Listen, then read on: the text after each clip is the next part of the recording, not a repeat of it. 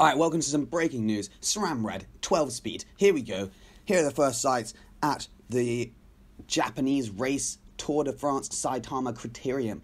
Anyway, as you can see on the screen here, it does look very different to the normal SRAM. So we got start on the chainrings. This is a very interesting design. Looks like Dura-Race 9000 almost, with that sort of silver look. I did rate that.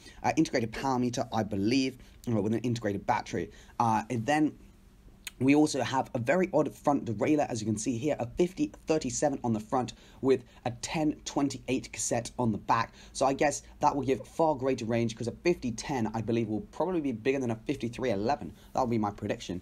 We can have a look at that later. But anyway, it's just good news that there's going to be SRAM 12-speed ETAP, because it means that the other one's going to be cheaper. So anyway, on this Katusha bike, we're then going to move up to the front derailleur. It looks pretty similar to the ETAP of now. I was saying to my mate, it looks a little bit bulkier maybe, but I wasn't sure if that's prototype, so it's like they all normally slim it down for production, or if it's just because of the battery. But either way, looks decent. This chain is also very interesting. Looks like it probably is unidirectional, I'd say. And then the derailleur is also more of a direct mount fitting here. You remember the new Shimano Dura-Race 9100, like you can sort of get rid of one of the pivots on the derailleur and sort of hook it straight to the chain, straight to the frame and the rear dropouts, and you can see that here. Rear derailleur doesn't look mega different, to be honest. Looks pretty similar, same battery style here, I guess. I hope they'd be the same batteries. Looks like that to be at this moment in time. We then have the jockey wheels. Jockey wheels look quite nice. Are they ceramic speed? I don't know. So as I was saying before I got confused, is disc brakes. So obviously they've got the hydro. Will they make a normal disc, like normal for rim brakes? I'm not sure. SRAM seem like quite odd company. They could just be like, lols, we're not going to make a caliper one. But I think, to be honest, I think they probably will.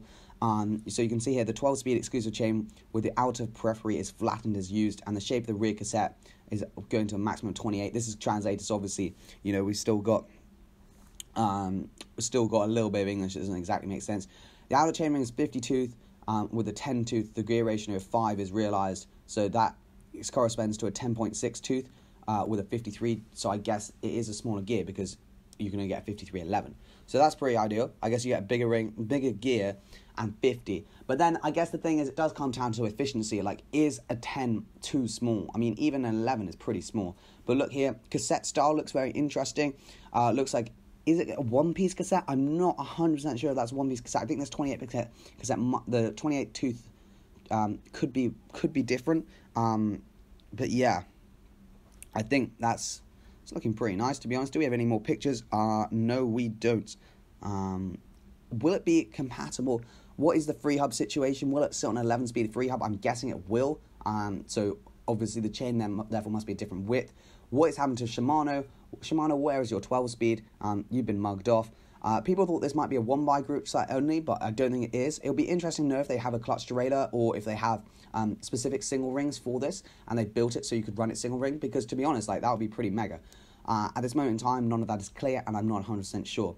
But anyway, I hope you did enjoy this quick video on SRAM 12-speed. I'm getting pretty excited about it, because I think ETAP might become more affordable, and maybe I might be able to buy some ETAP, but probably not. Anyway, what do you think about the SRAM Red ETAP 12-speed? Is that better than the Campagnolo? For me, it is, because Campagnolo is very expensive, and SRAM generally is a little cheaper. And also, will it finally make Shimano bring out a 12-speed Di2 Dura-Race, and then everything else might then start to cheapen? And do you even need 12-speed? That's the other question. Anyway, cheers for watching. Hope you did enjoy, and I'll see you in the next one.